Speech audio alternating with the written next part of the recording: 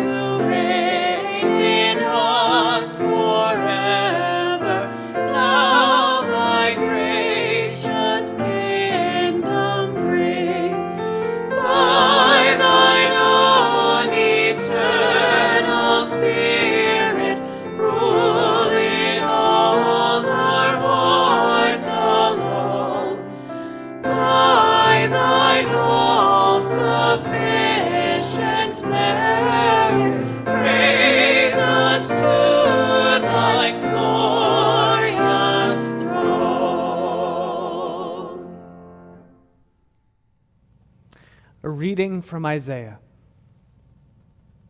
The people who walked in darkness have seen a great light. Those who lived in a land of deep darkness, on them light has shined. For a child has been born for us, a son given to us. Authority rests upon his shoulders, and he is named a Wonderful Counselor, Mighty God, Everlasting Father, Prince of Peace. His authority shall grow continually, and there shall be endless peace for the throne of David and his kingdom. He will establish and uphold it with justice and with righteousness from this time onward and forevermore. The zeal of the Lord of hosts will do this.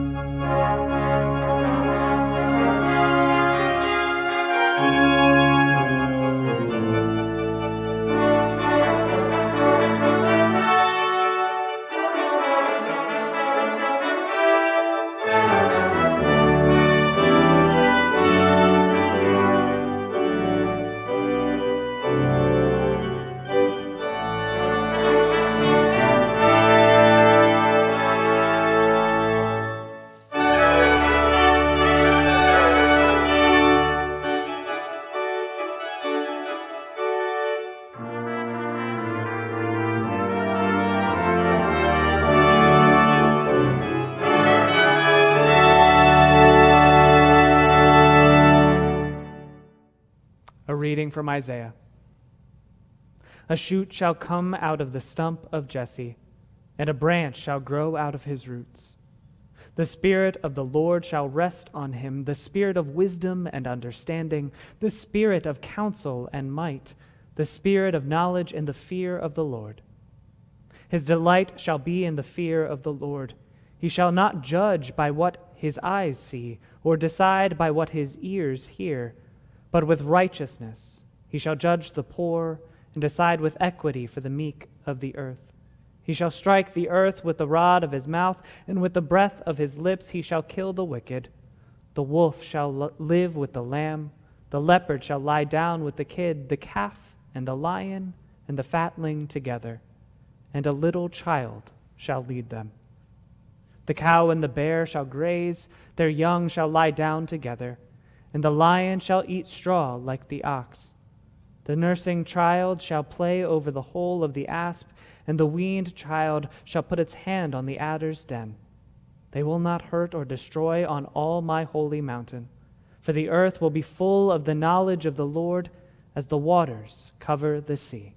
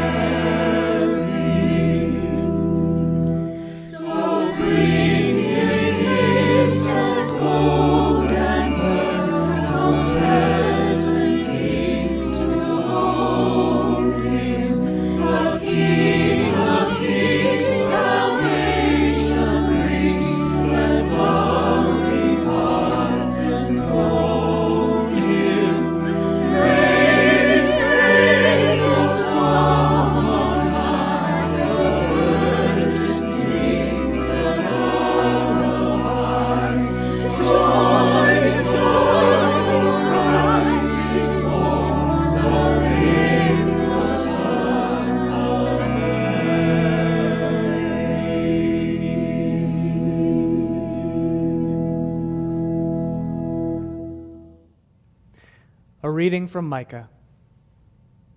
But you, O Bethlehem of Ephrathah, who are one of the little clans of Judah, from you shall come forth for me one who is to rule in Israel, whose origin is from of old, from ancient days.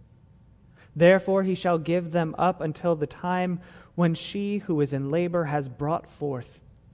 Then the rest of his kindred shall return to the people of Israel. And he shall stand and feed his flock in the strength of the Lord, in the majesty of the name of the Lord his God. And they shall live secure, for now he shall be great to the ends of the earth. Come and worship.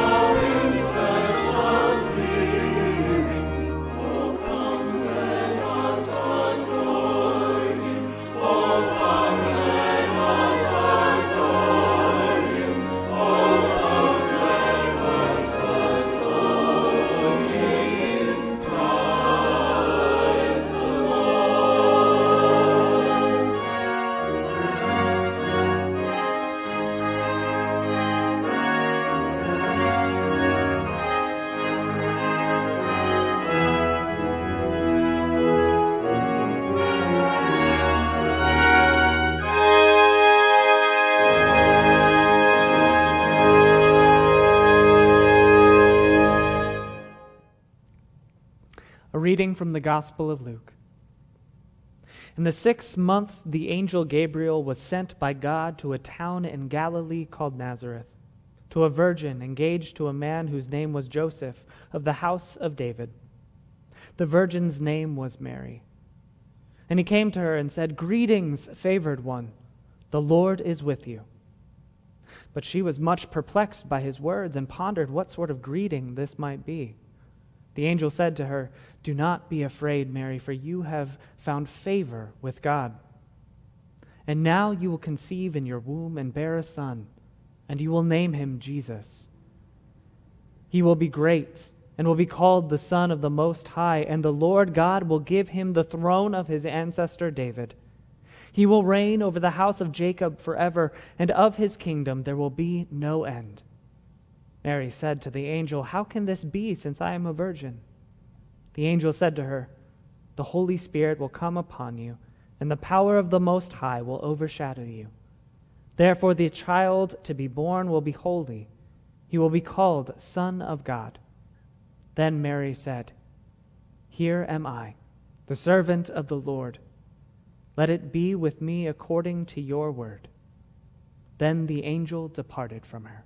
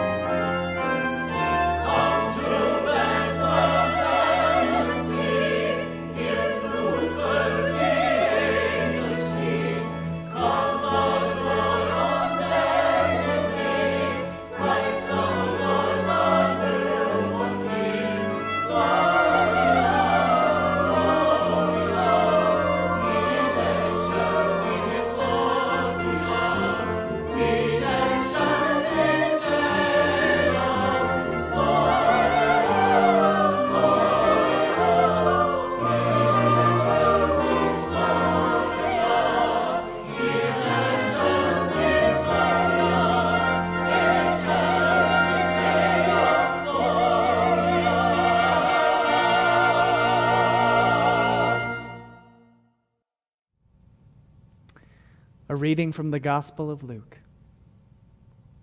In those days, a decree went out from Emperor Augustus that all the world should be registered.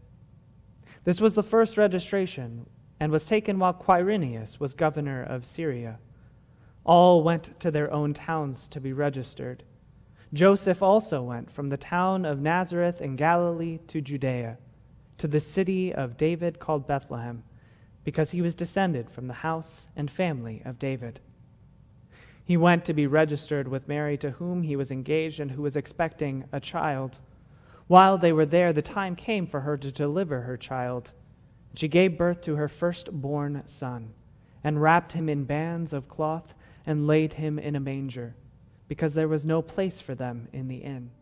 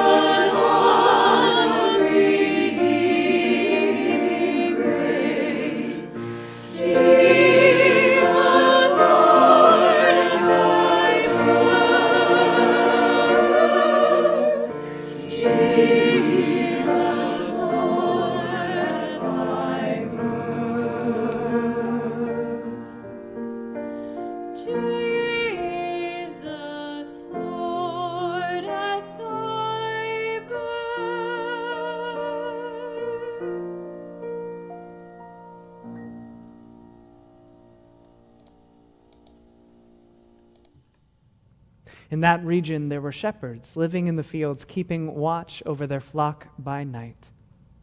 Then an angel of the Lord stood before them, and the glory of the Lord shone around them, and they were sore afraid.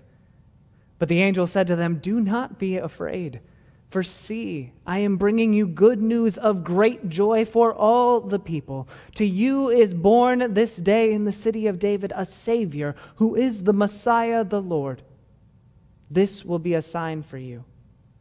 You will find a child wrapped in bands of cloth and lying in a manger."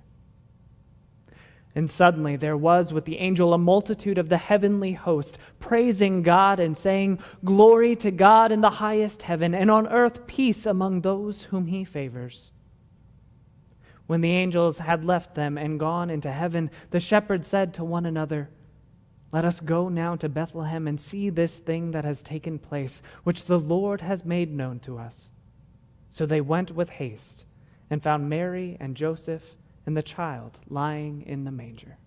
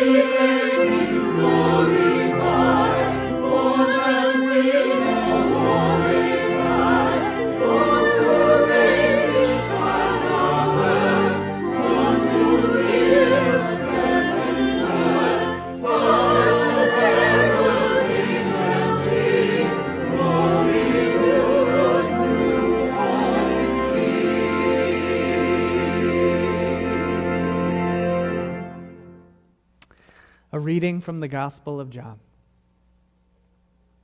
In the beginning was the Word, and the Word was with God, and the Word was God. He was in the beginning with God. All things came into being through him, and without him, not one thing came into being. What has come into being? In him was life, and the life was the light of all people. The light shines in the darkness, and the darkness did not overcome it. There was a man sent from God whose name was John. He came as a witness to testify to the light, so that all might believe through him. He himself was not the light, but he came to testify to the light, the true light, which enlightens everyone, was coming into the world. He was in the world, and the world came into being through him, yet the world did not know him. He came to what was his own, and his people did not accept him. But to all who received him, who believed in his name, he gave power to become children of God, who were born not of blood or of the will of the flesh or of the will of man, but of God. And the Word became flesh and lived among us. And we have seen his glory, the glory as of a Father's only Son, full of grace and truth.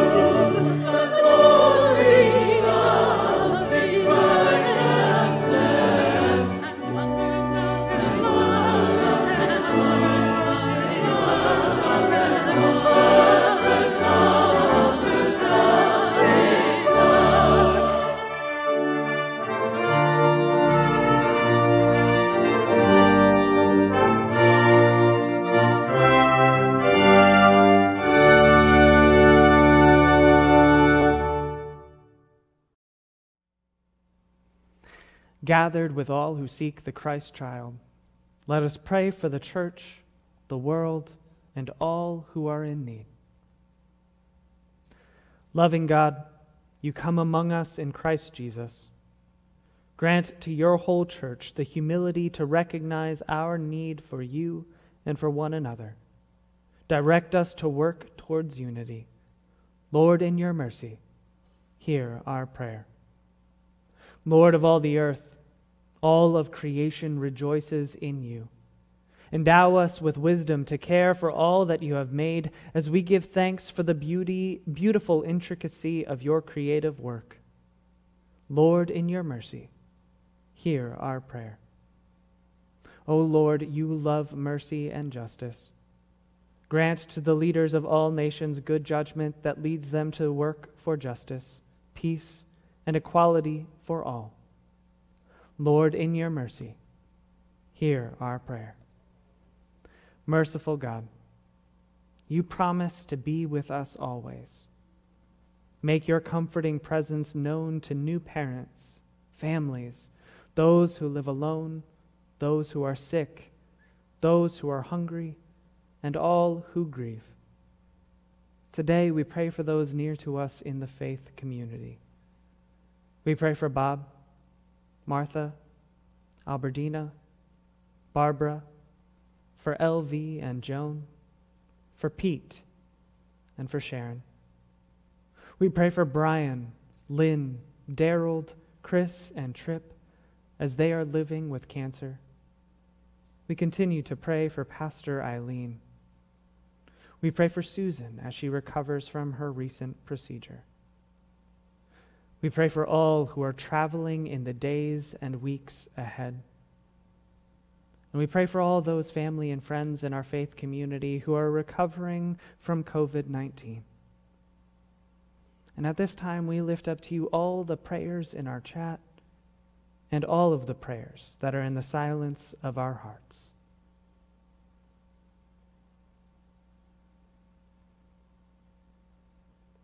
Lord, in your mercy, hear our prayer. Into your gracious hands we commend all for whom we pray, trusting in your steadfast mercy, through Jesus Christ, our Savior and Lord. Amen.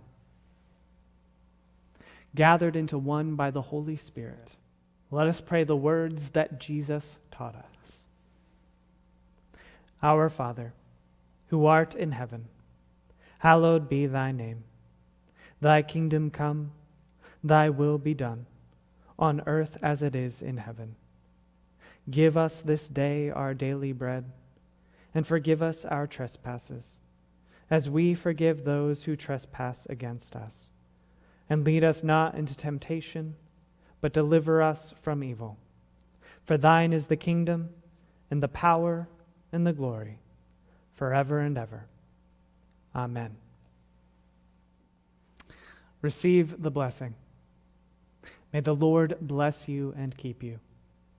May the Lord's face shine upon you and be gracious to you. May the Lord look upon you with favor and give you peace. Amen.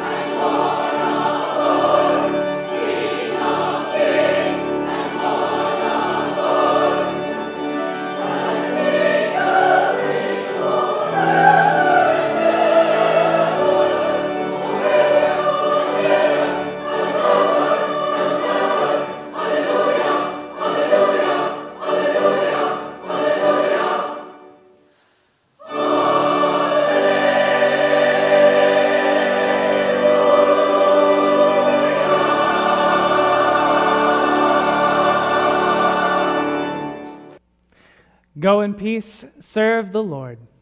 Thanks be to God.